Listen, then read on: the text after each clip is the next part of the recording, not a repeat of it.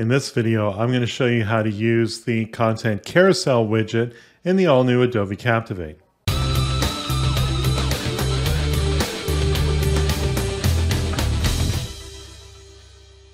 In older versions of Adobe Captivate, we did have widgets, sometimes called learning interactions, that were available for us to add to our slides, making it easy to add content where, let's say, you needed a click to reveal or a content carousel. These were tools that we could use. Unfortunately, they weren't very flexible. You couldn't really design the way your learners were going to absorb this material. Certainly, you could chunk it out to deal with issues related to cognitive load. However, you couldn't do things like allow the learner to move forward only once they've selected all the material. So it was kind of limited. With the all-new Adobe Captivate, you have quite a few options to customize the appearance and even control how learners can go through their e-learning course. Let's take a look. To add a carousel widget to one of your slides in the all-new Adobe Captivate, simply click on the Add New Widget icon on the left-hand toolbar and select the carousel widget.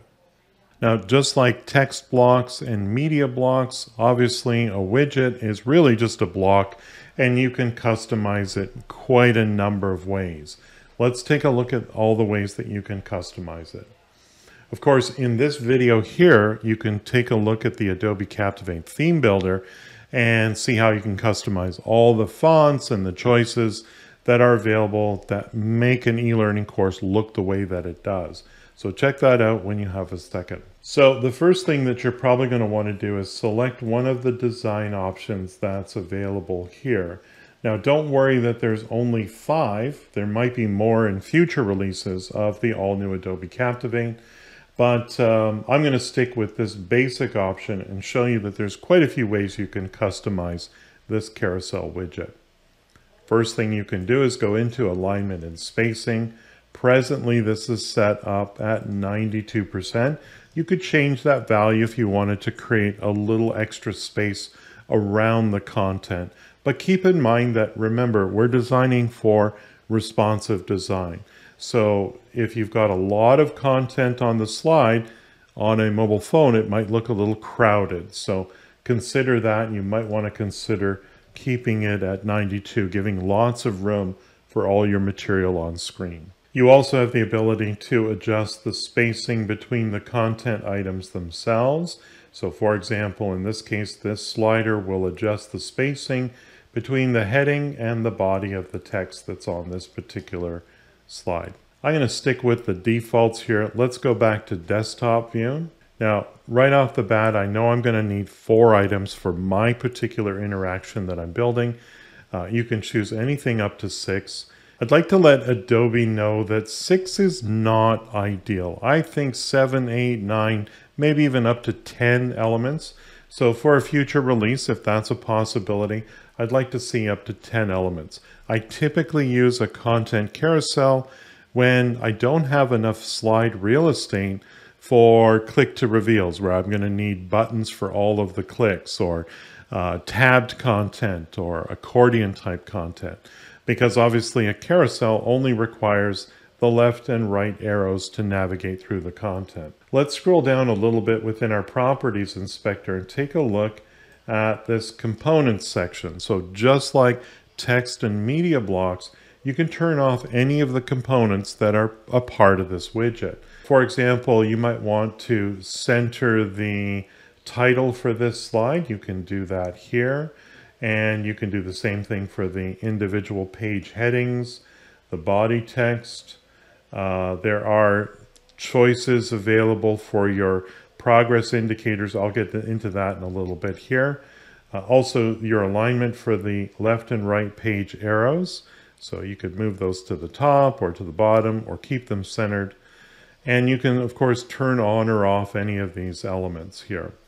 If you want to do forced navigation, I recommend that you use the previous and the next buttons here, and perhaps turn off the play bar. You can do that from the TOC and Playbar icon on the right-hand toolbar here. So while the TOC is off by default, you could turn that on if you wish, but under Playbar, you can turn off any of the controls that are available to your learners, or simply disable the entire play bar, which is what I'm going to do in this case. So now let's add some content to this slide here. We'll get into a little bit more of the settings in a little bit here. But let's start off by putting some text content on all these pages here. So I'm going to start off with page number 1, and we're going to paste in the heading for that. And here's the text I have planned for that. You can navigate between all of the pages within the carousel by clicking on this page 1, page 2, page 3, page 4 items at the bottom of your slide. Your learners won't see this. They'll only see the arrows and, of course, the indicators here. But this is useful for you as a developer to go in and add your content to all of these pages here. So here's the header for page 2, and here's the body of text for page number 2. Let's go to page 3, and the text for page number 3. And finally, the text for page number 4. Okay, so far that looks pretty good. Now I'm going to customize the images that are on these pages itself. You could turn the images off if you don't want to use them, or if you've got a lot of text, then you need to accommodate for that. But I'm going to try and get the images to work for this interaction here. If you look closely, you'll see that there's an icon in the middle of the default image. And this icon will allow you to replace the image with something of your own selection here. Alternatively, you can right-click on the image and select Replace Image from this context menu that you see here. Now I can choose from the assets, the images that are supplied to you from Adobe, or I can supply my own using the System folder icon here, which is what I'm going to do in this case here. And I'm going to select an image that I've planned for this one here. Okay, that looks pretty good. Let's go on to page 2, and we will click the icon to replace it for another image here. And we'll choose this one here. I really had this goals thing in mind to be centered on this image. So if you need to do that, if you right click on this and edit image, this will open up the edit image window and allow you to adjust the cropping for this particular image. So I can choose a new cropping that forces the word goals to be centered on that image. That looks a lot better. Let's go to page number 3. We'll click on the icon and select System. And we'll choose this image here. And again, I really would prefer to have that at least show all of the calendar. So in this case here, I'll adjust my crop so that the calendar is kind of front and center for this image there. I think that looks good. Let's go to page 4, and we'll select the final image for this carousel, which is this gentleman using a device to track his time. And that looks pretty good. So we've already disabled the play bar. Let's click away from the individual items and scroll down a little bit further. There are some appearance settings that you can select. Like, for example, if you don't want this background that you see here, which of course is not the slide background, but the widget background. Let me change that back to white here. You can unselect that, and whatever the background is will show through. So if I want to choose a solid background, or perhaps maybe a linear gradient background, I can certainly do that. And we can choose whether it's from top to bottom, left to right, corner to corner, and that can be whatever you wish it to be. Or you can choose an image background. Let's try going to the Assets store and finding an image that might be appropriate for this particular slide here. So that's kind of cool. I like that. And let's go ahead and select our widget again. We'll scroll down. So we've customized the appearance of it here. We can change the appearance of the indicator. I kind of like these little dashes instead of the circles, and we can change the color of the unselected ones. So maybe the white or maybe a gray color might be more appropriate, and that's all good.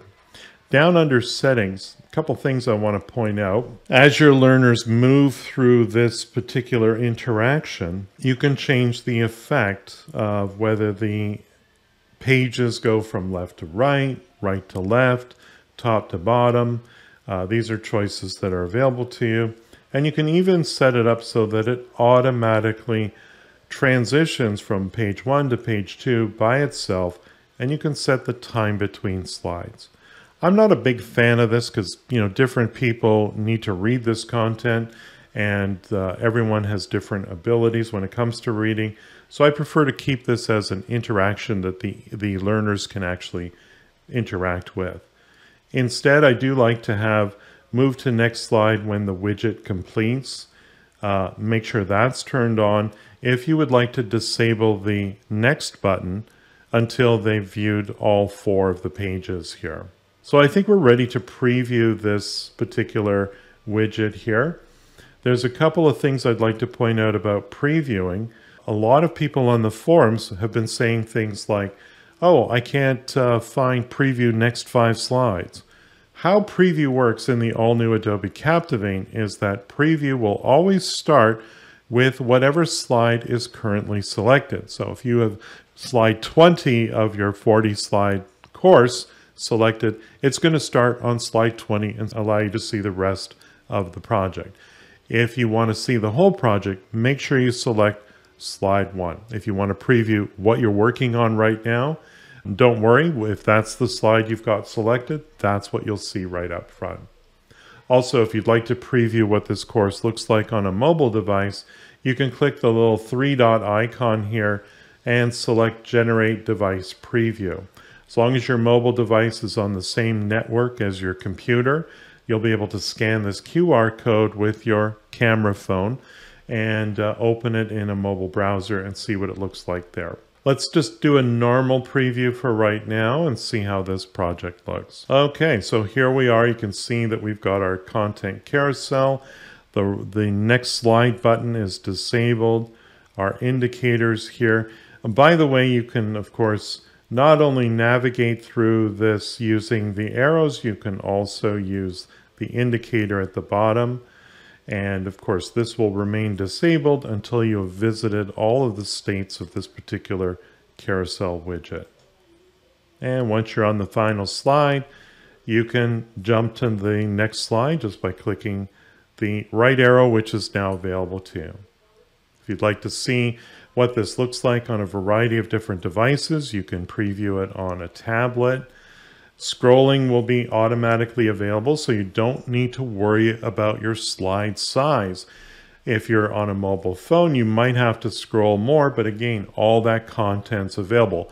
Gone are those text pop-out icons that everyone hated in earlier editions of Adobe Captivate. And of course, you can see what this looks like even full screen. So this will use the full size of your browser. If you thought this video was helpful, please like and share it with your colleagues. If you need help with Adobe Captivate, hire Paul for one-on-one instruction. Paul's goal is to focus on lessons based on your specific needs. Visit his website at captivateteacher.com. And don't forget to subscribe to his YouTube channel.